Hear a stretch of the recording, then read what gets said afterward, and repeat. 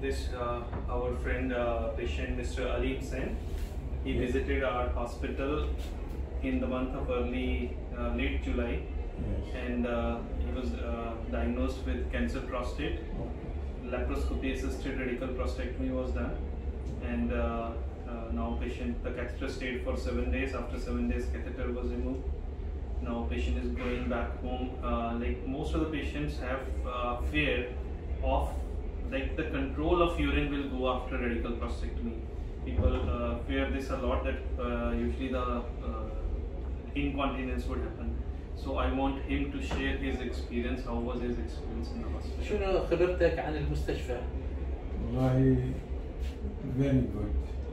very good care, and I'd like to thank the whole crew that take care of me, starting from especially Dr. Ritesh Mongha and his colleague, and the other crews of nurses and the workers here. Hospital is clean, good care, very good dates. I felt no problem. I faced no problem. Thanks. How is the control of your urine? I feel better. I feel better than ever. Thanks for their care. Good. Thank you. Thank you. Thank you very much. Regards. Thank you.